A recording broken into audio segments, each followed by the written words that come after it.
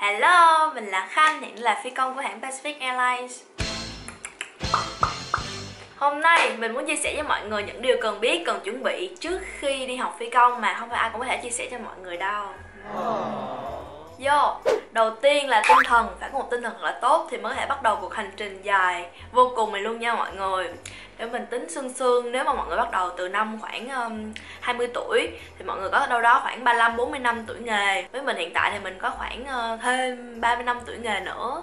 Nếu mà mọi chuyện diễn ra tốt đẹp, mình cũng đã đi với nghề này là được khoảng 3 năm rồi nhờ, hơn 3 năm rồi, cũng dài đó.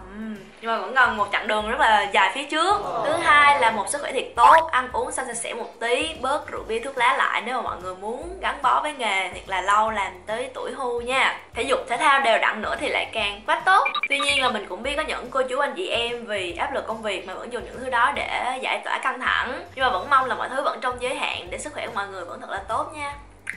Thứ ba là kiến thức thu nạp vô cùng nhiều nên là cần cái đầu minh mẫn và sự chịu khó học nhất định. Không thông minh thì cần cù bù lại vẫn là ok nha mọi người, chỉ cần mọi người nhanh nhạy, lanh lợi. Thứ tư là tiếng Anh ngon lành chút xíu sẽ dễ dàng hơn trong việc học tập và làm nghề rất là nhiều. Vì sao? Vì tất cả mọi giai đoạn đều xài tiếng Anh hết, nên là nếu mà mình dở mảng này thì con đường sẽ chông gai lên rất là nhiều lần. Sẵn tiện thì mình sẽ khoe cho mọi người một chút hành trình hiện tại của mình có gì vui. Dạo này mình có một đoạn phát thanh buồng lái mà hồi đó mong được đích thân đọc trên máy bay lắm, gọi là PA, Passenger Announcement. Giờ cũng đã đến giai đoạn được thể hiện một chút rồi nên là mình sẽ gọi điện cho một số thầy cô ở Cambly đọc phát thanh xem phản ứng của mọi người như thế nào nha. Hello. Hello, my name is Khan. K-H-A-H.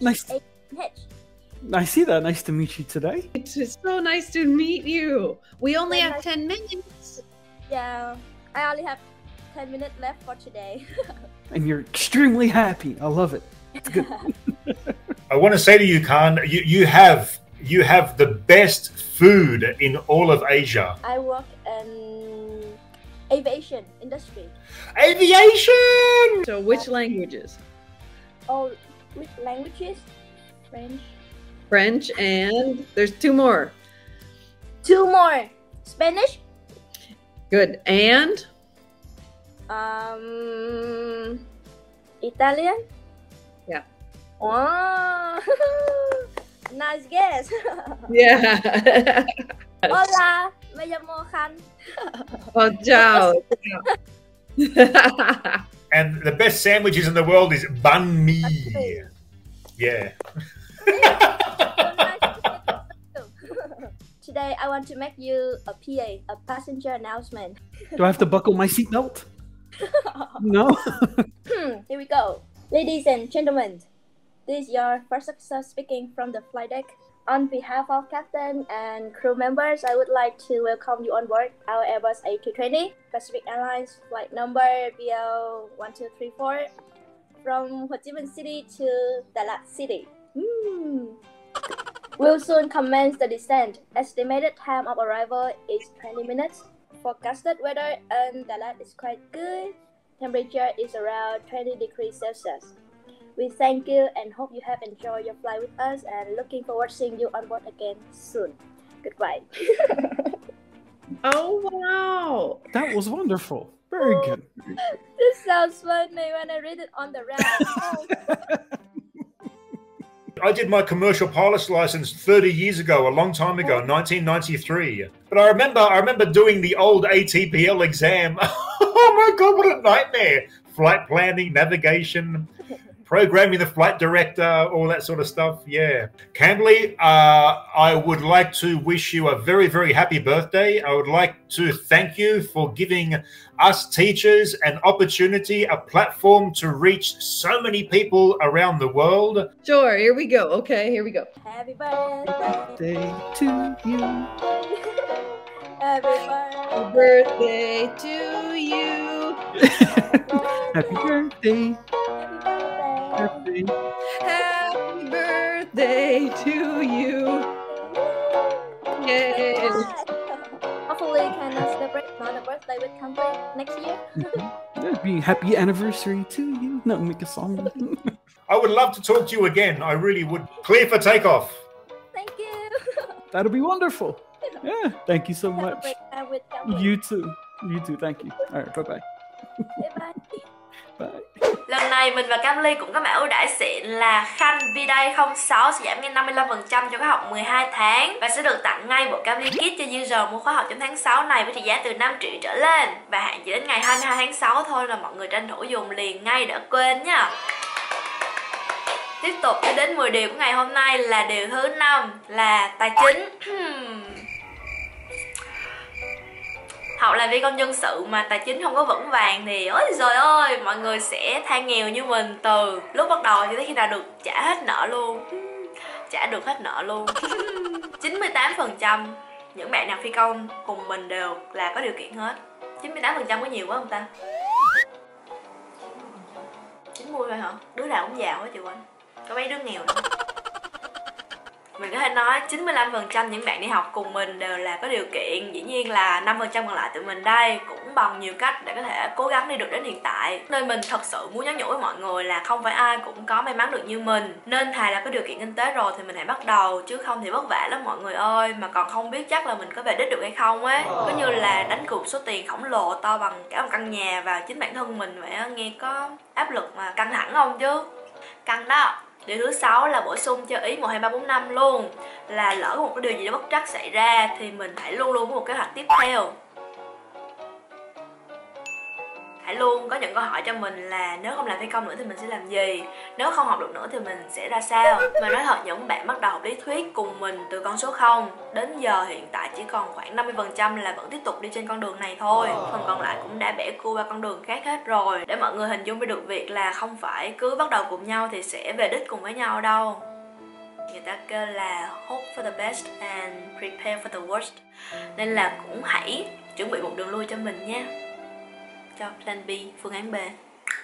Thứ 7 là đời không như là mơ đâu. Mọi người đừng nhìn thấy ánh hào quang lấp lánh của phi công bên ngoài mà mơ mộng đủ kiểu. Mình đồng ý là nghe nói làm phi công nó cũng rất là gì và này nọ, nhưng mà thực tế nó cũng tàn nhẫn lắm. Vào ngành rồi thì mới biết được là vô vàn khó khăn và phải đánh đổi rất là nhiều thứ để xứng đáng được với 2 chữ phi công á. Mọi người đừng chỉ nhìn vào vẻ bề ngoài. Nó giống như là một tảng băng chìm ấy, mọi người chỉ mới thấy được bề nổi thôi, còn một cái bề chìm ở dưới nữa mà không ai cũng thấy được, chưa phải ai cũng thấy được. Thứ 8 là bằng mọi cách phải tìm được cái cách học hiệu quả với bản thân mình nhất. Không phải cách ai học cũng giống nhau, có cách phù hợp với người này nhưng mà lại không phù hợp với người khác. Vậy nên cái việc này cũng rất là quan trọng, sẽ giúp mọi người học đỡ vất vả hơn nhiều. Không phải cứ áp dụng những cách học từ hồi cấp 3 là sẽ học được với dạng học phi công như thế này. Học Việt là một cách khá sai cho ngành này mà mình đã từng vấp phải một thời gian rất là dài. Nghề này đòi hỏi là mọi người phải học hiểu, đọc hiểu và phải lĩnh hội được một mớ kiến thức rất là to lớn đó trong một thời gian nhất định. Những việc đó sẽ liên kết với điều thứ 9 kế tiếp đây là sự đoàn kết gắn bó với bạn bè. Nghề này không phải là nghề một mình có thể làm được mà phải phối hợp cùng với nhau để đảm bảo được sự an toàn, không có thiếu sót, bổ sung cho nhau để mọi thứ nó toàn vẹn hơn. Nên quá trình học thì mình cũng khuyến khích mọi người học cùng nhau, trao đổi thảo luận cùng nhau tiến bộ, chứ đừng nghĩ là mình là nhất, không cần bạn bè gì tất. Mình học được là được, ích kỷ với người khác thì càng đi sâu sẽ thấy càng bơ vơ và không ai muốn giúp đỡ mình. Nên là hãy cố gắng thay đổi nếu mà mọi người đang ở trong cái xu hướng này nha. Này cho nhiêu phần trăm đây chị Minh? Chị ra chưa đó luôn đi. Chưa đó mèo còn trên đây mà.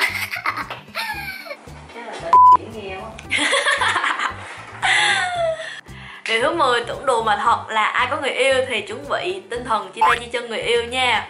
Mình xác nhận khoảng 90%, 90 kết đúng không ta? 95% là các bạn yêu nhau xong đi học phi công thì cũng chia tay hết ráo. Mình thấy rất là ít những bạn bè học chung với mình mà yêu nhau từ hồi ở Việt Nam xong rồi đi nước ngoài học xong về lại vẫn yêu nhau được ấy. Rất là ít luôn, nhưng mà không phải là không có. Ok, chốt ở con số 95% đi, coi như là 100 người thì chỉ có 5 người là còn yêu được thôi, 95 người là sẽ chia tay. Chính mình thì cũng nằm trong phần đại đa số nha, chứ cũng không có lọt vô được phần thiểu số nữa. Một phần là vì học hành vất vả quá mọi người à, thời gian yêu đương còn chẳng thấy đâu. Một phần thì lại tới giai đoạn yêu xa thì lại có rất là nhiều vấn đề phát sinh. Nào là khoảng cách địa lý, trái giờ, trái giấc, xa mặt cách lòng và vô số những vấn đề khác nữa. Nên là mình cứ chuẩn bị một tinh thần trước thì còn hơn là chưa. Người yêu mà hiểu được thì tốt quá, còn không hiểu được thì công việc vẫn nên là ưu tiên số 1 trong cái độ tuổi này, đúng không mọi người? Nhưng mà cũng không chỉ là về người yêu không nữa, mà cũng về chính bản thân mình nữa cơ. Mình có chấp nhận được, có chịu được những cái vấn đề đó hay không nữa, chứ không phải là chỉ một phía về bên partner bên kia. Đó là 10 điều rút ra được từ chính bản thân mình sau khi đã đi được một chặng đường cũng khá dài rồi á, đủ để không thể quay đầu được nữa. Nhưng mà mình vẫn luôn giữ vững 10 cái quan điểm đó, tại vì nó vẫn còn xài được tới hiện tại. Phần lớn mong đây cũng sẽ là một cái kim chỉ nam cho mọi người để có thể tham khảo và chuẩn bị thật tốt trước khi mà bắt đầu nha. Và cảm ơn mọi người rất là nhiều. Hẹn gặp lại mọi người trong những video kế tiếp. Bye bye.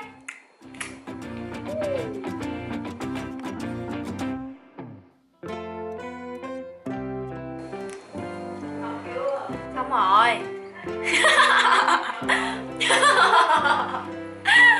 Bạn biết mình đang ở đâu? Mình đang ở bên nhà chị Oanh. Cũng có mấy bạn comment ở trong video trước là nhà chị Oanh nè, hay quá đi. Tại sao mình không quay ở nhà mình quay bên nhà chị Oanh đó mọi người? Tại vì mình đã quay ở nhà mình cũng khá góc rồi, bây giờ mình cũng không kiếm được một cái góc nào mới để mình có thể quay được hết. Nên mình qua đây mình đổi cảnh, đổi cảnh ngủ, đổi cảnh quay. Với lại hiện tại đang là cuối tuần nên là mẹ mình đang có ở nhà, nên là cái công đoạn quay phim nó cũng hơi vất vả hơn là công đoạn mình ở nhà một mình để mình quay phim. Tại vì mình làm rất là nhiều thứ, nó sẽ lục đục nên là không có một cái không gian im lặng, yên lặng để mình có thể quay một cái video thật là suôn mượt. Trong khi mình với chị Oanh thì làm máy tính là chủ yếu, nên chỉ cần đeo tai nghe thôi là sẽ, đứa còn lại là sẽ có một cái không gian có thể quay đổi cảnh. Nên là mình cũng đổi kiểu tóc mới để quay với mọi người. Nếu mọi người đã coi tới giây phút cuối cùng này luôn nha. Rồi bây giờ mình sẽ tạm biệt thật đây.